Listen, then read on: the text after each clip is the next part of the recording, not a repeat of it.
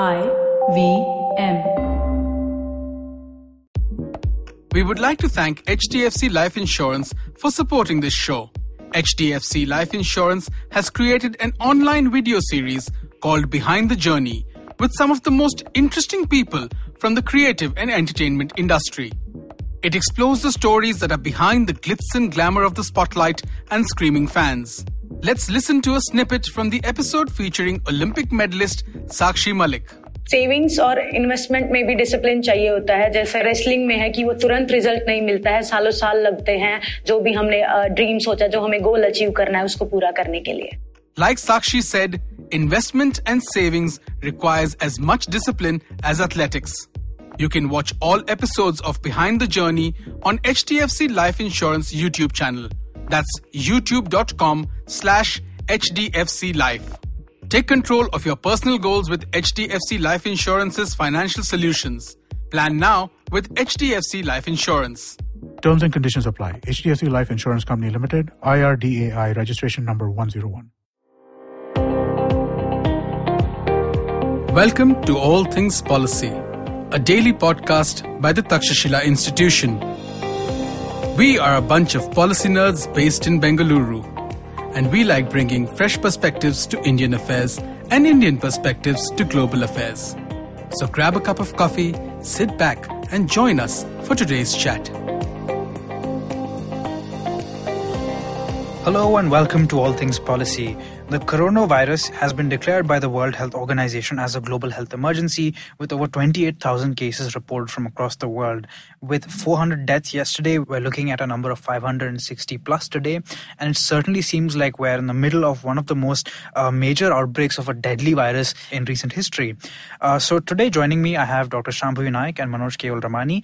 We are going to be covering the coronavirus in China every single week going forward. Every Friday, we are going to be talking about how the world is reacting, specifically how China is reacting.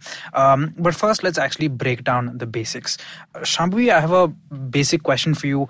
How deadly exactly is this virus? I've been hearing rumors that it could potentially have been a bioweapon that got loose somehow. Do you think there's any water to these claims? And irrespective of that, how communicable is it? How deadly is it? What are the chances that if one person gets a coronavirus, how many other people are going to fall ill as well? Right. So let us break that down. So how deadly is the virus itself? So if you look at global figures, the mortality rate for this outbreak is about 3%. Any standard flu during flu season has a similar mortality rate. So if the coronavirus freaks you out, please also be freaked out about flu and make sure that you get vaccinated because there actually is a vaccine for flu. Okay, but it is a slightly skewed statistic. So a majority of the deaths have come from inside China. Only 3 people outside China have died because of the virus. So if you look at that, there's a little disproportionate numbers of mortality. What we understand is that maybe China is underreporting a lot of the milder cases of the coronavirus infection, which other countries might be picking up because they are more vigilant in the aftermath of the spread of the virus. And so it is also likely that because of that underreporting of the milder cases, in China itself, the death rate might also be low. What we know is that people who have immunocompromised systems, or such as the elderly, are more susceptible to the virus, to getting it, as well as not being able to recover from the virus itself. There was this heartbreaking video of this 80-year-old couple from China who were saying goodbye to each other in the ICU because they're likely not going to survive the infection. Both of them had it. So that's a population which is more vulnerable to the virus. The other thing about the virus is that it infects so an infected person will infect up to 4 other people.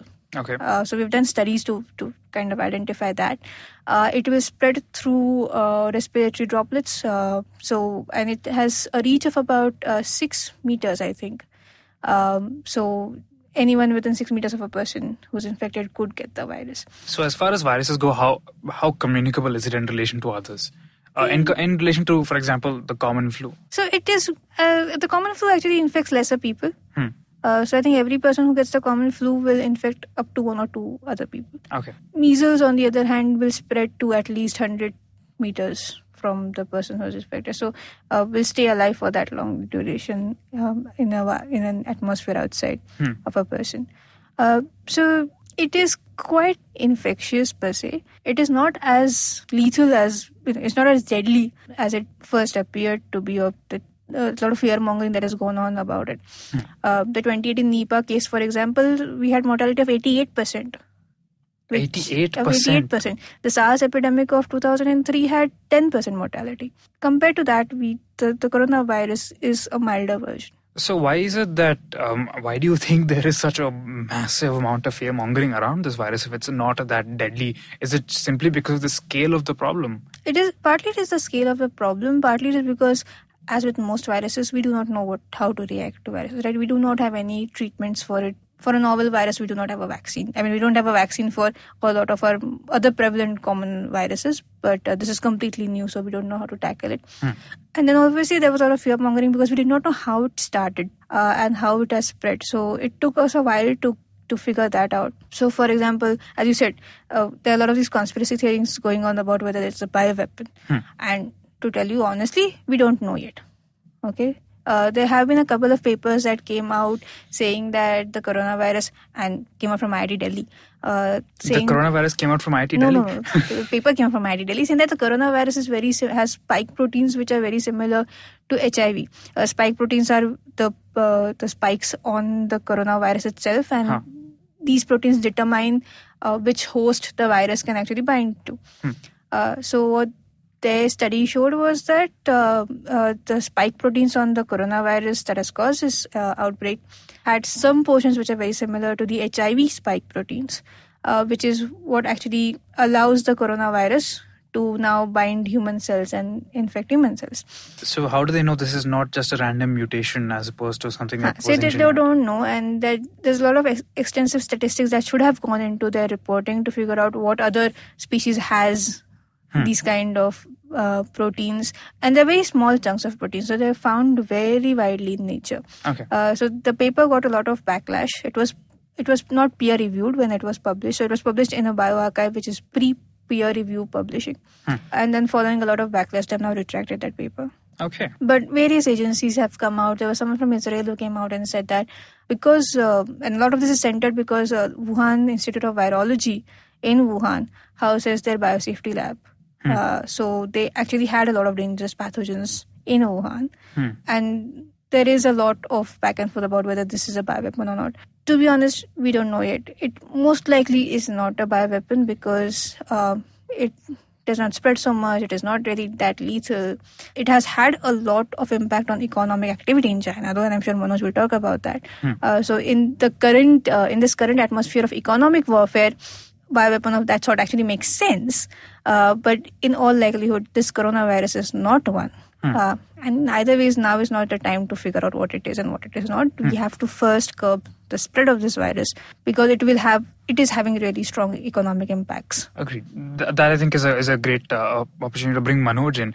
Manoj, can you tell us a little bit about how exactly China is responding to the epidemic? As Doc mentioned, we're seeing all these heartbreaking and sometimes scary videos, for example, of like cops going and demanding that people not share information about the virus, videos of parents and children being separated, which all seem very sensational, and you can see how they kind of contribute to this fear-mongering narrative. But what's actually happening on the ground? How is Chinese society taking it? How are Chinese officials taking it? So there's an interesting sort of trend. Okay, so this is not just in many ways, it just tells you how a health emergency can become an economic problem, a political problem, a deep social problem, and a diplomatic problem between so many countries. And there are all these aspects to this right now. And there is a lot that one does not know. But I'm going to begin with the sort of one silver lining in all of this, which is that China is sort of very well known for media restrictions and media clampdowns. And this is one case where after a certain point of time, there has been a reasonable amount of freedom to the media to actually report. So the Chinese media themselves have done a good job with regard to this, and which is something that goes sort of unnoticed because a lot of the focus goes on global media outlets. But a lot of this coverage is actually coming from Chinese journalists. So that's one thing that I wanted to sort of note. The other thing is that how did the state respond to this? So in early December, there were signs that something's happening. By December 31st is when they actually shared the genome data with the WTO, right? The genetic data, with WHO. And yet it took them a long time to sort of actually put together a response mechanism. And this has to do with the system of governance in China, where local officials firstly don't necessarily have the incentive to report problems which can be deeply destabilizing. And therefore, the incentive is that if you don't necessarily understand how deeply problematic this can get, you want to sort of hush it up. You want to keep it within the local realm. You don't necessarily want to let your bosses in Beijing know, because the satisfaction of your bosses in Beijing is important for your political sort of promotion. So the mayor of Wuhan sort of kept it controlled, but despite there being information that there were people who were actually complaining that, look, this is a SARS-like problem which is developing. And those people, there were 8 individuals who were actually picked up and detained because they were complaining and they were rumor mongering, as the Chinese sort of legal term is. And what's happened to them now? And interestingly, they have been released from detention because the Chinese Supreme Court eventually made an observation, and this is all after the central government has taken note of everything and actually launched a response mechanism. The Chinese Supreme Court actually said that we should sort of, essentially they argue that we are indebted to these people to actually raising the alarm and we should have heard them out first. And how the local police played it out was that they've been given education in not rumor mongering, yet no longer detaining. So you don't want to necessarily accept your fault, but you say that, okay, look, what we did was not right. But that's one example of how the Chinese state sort of systematically and structurally ends up sort of failing in these cases. The other is, and this is again something that the mayor of Wuhan sort of pointed out, was that we knew at a certain point of time that this is a problem, and we reported it. They didn't do it early enough, but they did report it. But for us to be able to launch the kind of response that has been launched subsequently, even at a local level, we needed sanction from the State Council, which is the Chinese cabinet, to designate this problem at a certain level as a certain health emergency, and then we could take the kind of actions that we needed to take.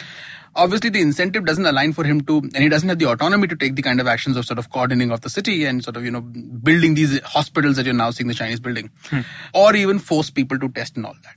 You need the State Council to act. That, he says, delayed action. So it again tells you a little bit about the bureaucratic incentives of the system, which did not necessarily work, particularly when you start centralizing all this power and authority to do things. How subsequently has the Chinese state responded? Well, January 18th, the central government sent a team. They did an inspection. They very quickly reported back saying this is a massive problem. We need to take these massive measures. And since then, from January 18th, 19th onwards, you start seeing cities going under lockdown. Beginning with Wuhan and then neighboring cities in Hubei province. And today that lockdown is sort of increased to many, many cities. Again, go back to January 18th and around that time, and what you see is that it's holiday season in China. Anyway, businesses are shut, particularly manufacturing. Lots of people are traveling back to their hometowns. This is a massive thing in China, particularly during Chinese New Year. So around, say, 25th Jan is when Chinese New Year, it was Chinese New Year, and you have millions and millions of people actually traveling back to their hometowns from cities. So there is a lot of mobility. So you have millions of people traveling from Wuhan to different parts of the country, outside the country. Wuhan is a massive trade center. So this disease starts to spread, and at the same time, you're trying to sort of impose lockdowns on people. Yet many millions have actually traveled. So therefore, the lockdown, when it began in Wuhan, it was bound to sort of expand to other parts of the country. So today you're getting reports of cities like Hangzhou, cities like Shanghai, which are in Zhejiang province, fair distance away from Wuhan, where if not on lockdown, you're seeing some sort of measures being taken. So, for example, you've got quarantine measures like families, every alternate day, an individual from a household can step out to buy supplies. There is a shortage of supplies because, again, you've locked down cities. You're not sort of necessarily providing goods and services across state borders. And that's a problem. Not so much necessarily in these other cities where you've got some of these quarantine measures, but at least in Hubei province, which is the heart of where all of this is happening. So the Chinese have taken those sorts of measures where you've sort of tried to cordon people off. You've built 2 hospitals in record time in Wuhan. where you try to accommodate cases. And I mean, as much as the propaganda value of 24-hour live streaming of those hospital building works, it's also, in hindsight, when you have 28,000 cases and many more to come, where are you going to have the capacity? So you need the capacity also. So they've done those sorts of things. They've also announced a lot of they're trying to announce a lot of measures in terms of vaccine development and those sorts of, they're trying to fund some of those things. And the idea is just trying to pool in all sorts of resources from the army, from the political establishment, from the private sector, get donations, do everything that you can to raise capital, put together resources to be able to contain the spread of the virus. I spoke about Chinese journalists reporting this. So there's a certain point of time where the government realized that, look, you need to be transparent about this. At least to a certain degree, you need to be. You can't go back to the SARS-like case where there was complete lack of transparency. So they have been much more transparent. But that does not necessarily mean that we necessarily have the full picture of the scale of this tragedy right now that is unfolding in China. From an economic point of view, there's a massive hit. At the moment, basically, initially what you did was you extended the Chinese New Year holidays to February 9th. Anyway, that's a period where economic activity is low, yet retail activity is very, very strong. But what's happened is that with these quarantine measures, you've got no retail activity happening. People are not going to the movie halls. People are not going outside. People are not buying things. Stores are shutting because people can't come to work. So brands like Apple, Louis Vuitton, so on and so forth have just shut their stores. Because manufacturing is essentially ceased, there's an international sort of ripple effect. So for example, Hyundai says in South Korea, we need to halt production of some of our cars because supplies come from China and the supply chain gets affected. So the economic impact is still sort of early days to assess how bad this is going to be. It depends on how long the current conditions prevail. But if this continues for a long period of time, apart from what sort of activity gets hit in China, retail and so on and so forth, because this is also an economy which is moving towards greater consumption-driven GDP growth, there's a greater impact on supply chains. And if this persists for a long period of time, would we then see greater pressure on companies to shift supply chains and those sorts of things? So those are the sort of broad scope of sort of how the Chinese state has reacted, what sort of economic impacts we can see. Oil is another thing. At the moment, estimates tell you that over the last couple of weeks, Chinese oil consumption has dipped by 20 to 25%. That's about 3 million barrels a day. So that's a lot of inventory now sitting. That will impact oil prices globally. Therefore, you have now the Saudis and the Russians talking about cutting production. And then, Saudis have, in fact, just this week said that we will be cutting production. Yet there's an OPEC meeting to happen. So there's a whole set of ripple effects that are likely to happen as long as this sort of persists further. And from a Chinese point of view, the idea would be this is a crucial political year. I mean, as this year began, the only thing from a political leadership perspective was this is the year China is going to announce that it's absolutely eradicated poverty. This is the year China is going to announce that we have entered the phase of developing what is called a moderately prosperous society, i.e. we've doubled our GDP from 2010. We have now achieved one of our 2 centenary goals. That's a big political milestone to have achieved. And this year has began with something like this, where you now don't even know whether in March you're going to have those annual parliamentary meetings. It at least seems highly unlikely that they'll have them. So that's the problem. It seems so interesting to me just how intertwined this problem is. You essentially have a bunch of local officials who all they want to do is basically make sure they keep their jobs, make sure they get their promotions. They just want to keep everything running smoothly. And the way this escalates into essentially a global system where now you might very well have the entire global economy slowing down because a few people didn't have that incentives really shows you how interconnected the world has become. And it highlights some very, very interesting things about, especially if you look at the way that India has responded to this. India has responded by banning exports of N95 masks to China.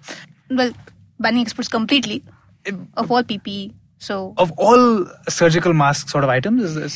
So it includes clothing, masks, etc. that is used for personal protection. It seems utterly foolhardy. It does not seem to take into account just the way the global economy works. What we saw was an immediate spike in the demand for the N95 masks. And most of India's production comes from Tamil Nadu.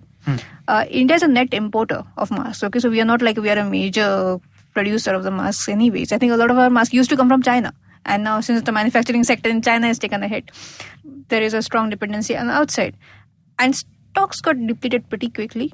I think this was a panic-stricken move that we might run out of masks for Indian requirements if the outbreak was to spread massively in India, that they decided to ban the exports. But it makes no sense because we really need to stop this at the source. And Exactly. if we are not able to prevent its spread now, it's going to get crazy outside. China in particular is now having the second outbreak of bird avian flu, which is also going to massively affect its economy. So the more we can help them out, I think the better it is for us. So that's the thing on the mask banning thing. So there are a couple of things that India has done in response to this, and some of these have come across as terribly confused. At first level, you sort of evacuated 600 odd citizens from Wuhan. Mostly students. You evacuated them and you got them back, which is fine. You felt like the need to evacuate them. Apart from that, there are many, many more Indians. So China is home to about 50 odd thousand Indian citizens. Or 55,000. So there are many more Indian citizens now already in China. And that exists. So fair enough. You've seen that the people in Wuhan were at the highest risk and you evacuated them. But there's nothing publicly about India offering to assist China in any which way, which to me sounds strange. There should have been at least some sort of an offer. The ban... our dependency on China for medicines. Exactly. For APIs is so strong. We are going to be in a crunch if China doesn't recover from this quickly. Exactly. There is a lot of business impact in India. Pharmaceuticals is one sector that will be impacted. Our agricultural exports to China get impacted because if consumption stops and everything stops, or it ceases significantly, the agricultural exports, which are your primary exports to China, get hurt. So again, there is an economic incentive to be working together.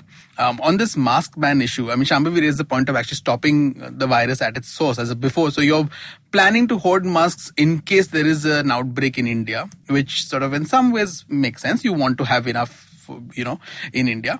But the other thing is that you've cut off the incentive for the manufacturers, right? You've cut off the incentive for the manufacturers, and so they will not necessarily produce. This is a great time for people to actually say, well, we can actually manufacture masks on mass basis and we can export. Why just to the Chinese? We can export to the rest of the world also. And tomorrow, if the virus does spread, we still need to import. Okay, because we do not have enough stocks. And which country is now going to help us when we have said that, we are not going to send you any of our masks? Exactly. So I think to me, that's a absurd move in its logic. The other thing that we've sort of looked to do is that, you need to be working with people, different countries to try and figure out whether you can have some sort of a diplomatic response to something like this. You need to be working on vaccines, on things like that. Now, for all of that, you need collaboration. And by some of the steps that we've taken, I don't think we've sort of suggested that we want to collaborate on anything. We seem to be suggesting that we want to be walled off and secure as much as possible. And I don't know how walled off and secure you can be.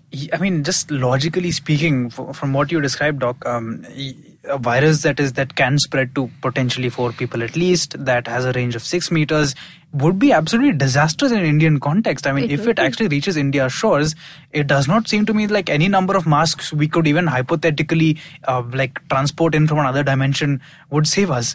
So it absolutely, as you guys said, it doesn't really add up. It doesn't make sense. Anyways, the masks are not foolproof, right? They're supposed to, the N95, the 95 stands for not allowing 95% of particles of 0.3 micrometers from going into your body. The virus is 400 nanometers, 100 to 400 nanometers. It's too small for the mask. The other thing that I've not seen is there's been no public messaging in India about hygiene, wash your hands. Yeah, the Ayush thing had there it. was. Those were sort of, really... homeopathy. I would like to see television commercials, something... on radio, on TV, in local languages, the fact that... And this is not something that we need to do for coronavirus. This is something that will protect a lot of us from diseases anyways, like the flu that comes every season. Wash your hands, do not spit in the open, do not cough without a handkerchief. I was on a flight to Delhi a couple of weeks ago, and on both sides of me there were people coughing, and I was like, oh my god, please use a tissue or something. So basic hygiene can go a long way. So now there's another thing that we've been told could potentially go a long way, not necessarily by official sources, but both people in India and China have said that, traditional medicines are the way to go. Drink the products of certain bovine animals, or consume What is bovine animals? There's only one that I could possibly be referring to, of course.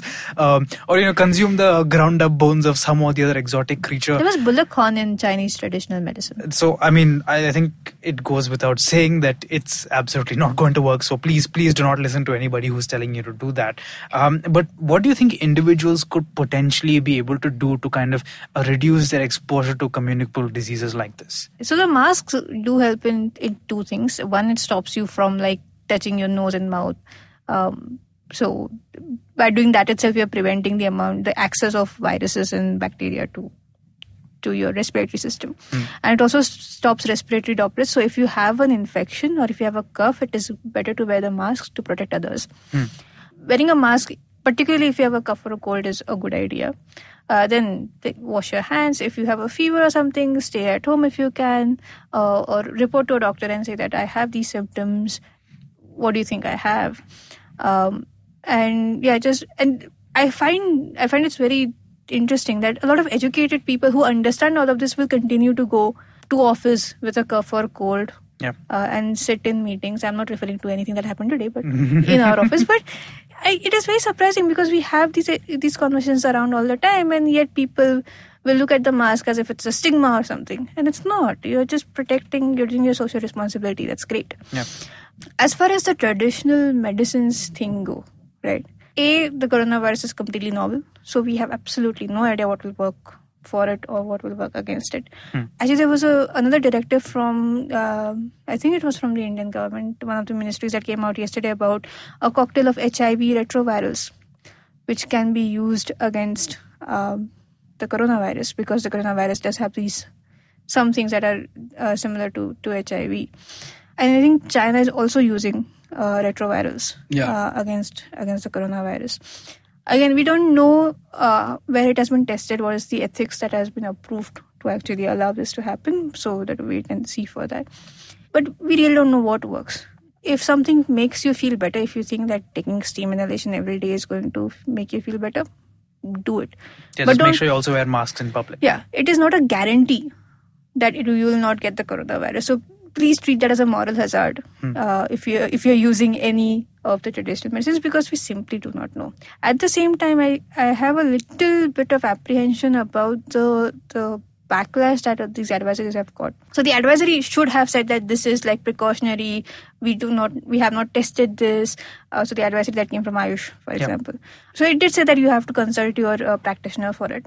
But like a lot of the stuff on it, like a lot of the medications are what is prescribed in, say, the Ayurveda against any cough, right?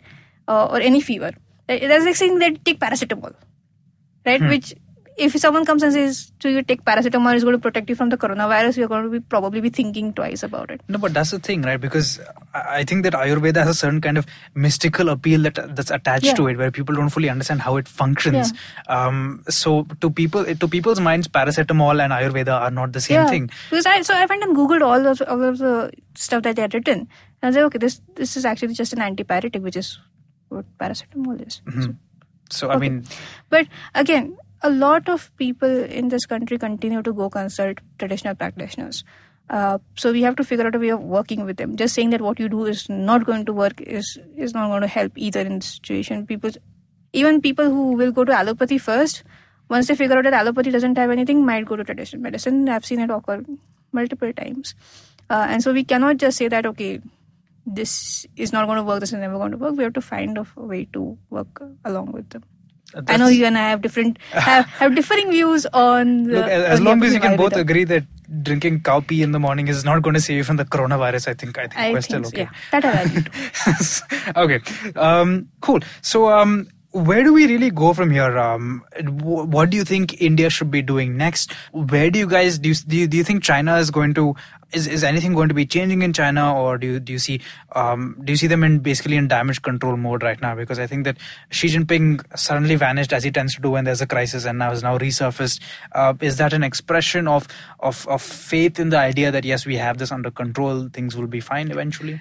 Yeah, I mean, I wouldn't read too much into Xi Jinping vanishing from newspaper front pages. I mean, look, this happens every other year. And this is partly about the Chinese ecosystem being a bit of a black box.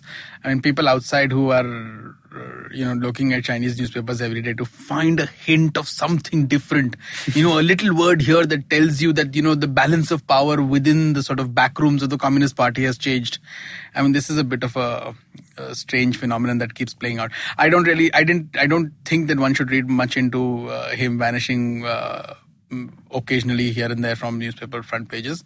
Look, at the moment, Xi Jinping has a couple of tasks. He is somebody who's a little bit positioned a little bit above the machinery. He's a little bit above the machinery. He's levitating about 2 inches above ground always. So you don't necessarily want to see him involved in the day-to-day nitty-gritties of things. He's convening meetings. He's talking to people. He's trying to put a plan together. And there are folks who are executing it. And clearly in this particular scenario, he's given his premier, Li Keqiang, one of the sort of rare opportunities to be the star in the middle and potentially the fall guy. Now, when I say the fall guy, that doesn't necessarily mean that if things continue to worsen, Xi Jinping will sack Li Keqiang. It won't happen. But what will happen is that he is the guy who's carrying the burden publicly of managing all of this. And so therefore, if you turn around, if you sort of open Chinese state media and party media pages, what you will see is that you will see Li Keqiang at labs talking about vaccines. You'll be seeing Li Keqiang visiting hospitals. You won't necessarily see Xi Jinping visiting hospitals. There are two things that Xi Jinping will do. One is convene these grand meetings. Three things. One is convene these grand meetings to put together plan of action and tell people that they need to do their jobs. The other thing is that he will meet foreign leaders to make sure that business as normal continues. China is open for business in some ways. We have problems, but that doesn't mean that we can't contain them. And the third thing that he will do is, in terms of any response to this disaster, he will be managing the armed forces' response. So that is where he will be directly issuing orders because he is in charge of the armed forces. And that is not something that he will see Li Keqiang do. That is something that falls under his domain and he will do it. So do the armed forces, are they playing any role in handling the outbreak right now? So they are, right? So they're not up. So from managing supplies, making sure that supplies get into different cities, to making sure that armed forces medical personnel are involved in sort of fighting this, to making sure that armed forces hospitals are supporting everything. So there's an entire gamut of things that they are doing. And they will continue to do this. And this response will be managed by Xi Jinping because he is the head of the armed forces. Whereas all the rest of the civilian response will be essentially managed by Li Keqiang, overseen by Xi Jinping. So I don't think that if he vanishes from the media headlines sort of a couple of days, it's perfectly fine. The other thing is where does China go from here? Right now, it's really unclear. At the moment, if you track, they put out a data set every day of how many new cases, how many new suspected cases, how many people have been cured. And if you keep plotting that, what you'll see is that there have been a couple of occasions where the number of new cases or deaths has sort of dipped marginally. And there have been a number of occasions where the number of people who've been cured or deemed cured has sort of increased marginally. None of that gives you a trend as to where this thing is headed. We don't know whether we've reached sort of plateau. We don't know whether we've peaked. When we hit that mark is when one can start assessing where do you go from here.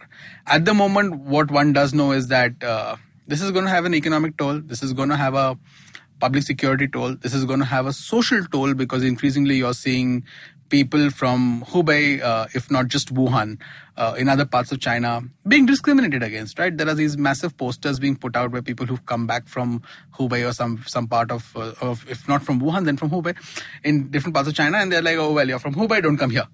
You're from Wuhan, don't come here. There are posters where, people who've come back have put out sort of signage outside their houses saying, someone here from Hubei, don't come in.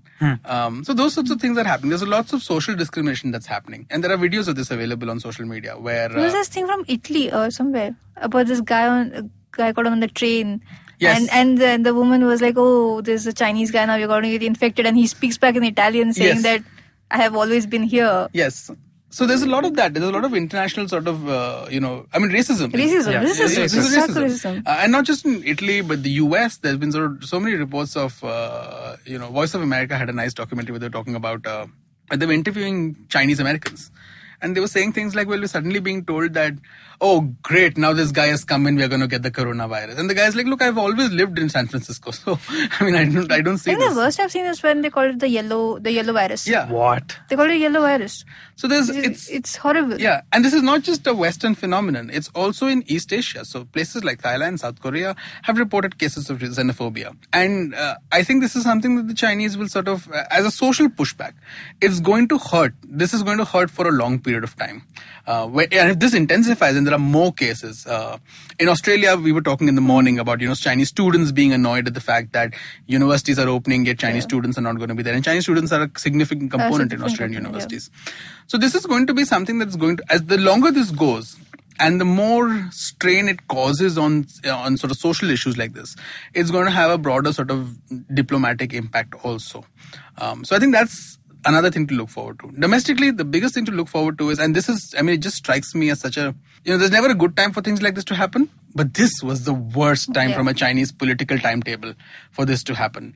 Because you were in a period where you were when you were entering this year with the idea that we're going to be celebrating massive wins this year. And in celebrating those massive wins, the year began beautifully with that January 15th trade deal with the US, where you called a pause on this trade conflict, and you seem to be getting some degree of stability.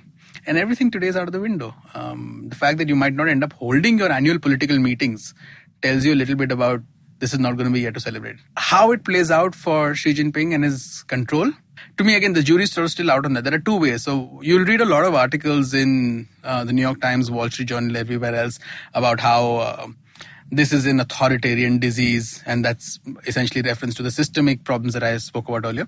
But also you hear about the fact that, this is a political failure for Xi Jinping, and this could be deeply damaging in all of that.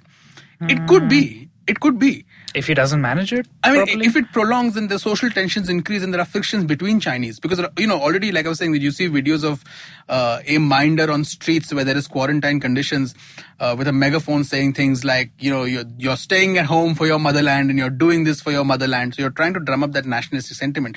But there's only so much that nationalism will feed you once the supplies run out and once it becomes more difficult for a prolonged period of time. People start to get irritated, right? And that comes out in political frustration. You are already seeing some of the scholars and analysts from China, Xu Zhangrun, who some time back wrote very critically about Xi Jinping, is again now speaking publicly saying this is a problem of your system. So you will see criticism come out. But you could also see the Chinese state, if this plateaus over a month or so, come back very strongly in saying nobody else could have contained it but us. And who else can respond this way? And that's another argument which, amplified by party-state media support, can be very sort of influential. And particularly when you are sort of in the position where you're anyway calling the nationalistic card, not just domestically, but also like saying, well, the Americans imposed a level 4 travel ban, a level 4 advisory and a travel ban, which was not needed. Look, the WHO is saying nobody should be imposing travel bans. So this is the world sort of also conspiring against us a little bit, hitting us when we are down. And all that works very well in the long run, provided you contain this fairly quickly. But if this continues for the next 4 months, and for the next 3-4 months you have got a number of cities facing sort of these quarantine or semi-quarantine conditions, then who knows? Very interesting. Well, I'm sure that you guys found this conversation as fascinating as I did. Tune in to our next update next Friday. Thank you guys so much for joining me, and thank you for listening to All Things Policy. If you liked our show, don't forget to check out other interesting podcasts on the IVM network. You can tune into them on the IVM Podcast app, ivmpodcast.com, or wherever you listen to your podcasts. You can also follow IVM on social media. The handle is @IVM Podcasts on Twitter, Facebook, and Instagram. And hey, if you'd like to dive into Takshashila's research on technology, strategy, and economic affairs, check us out at our Twitter handle @TakshashilaINST or our website takshashila.org.in.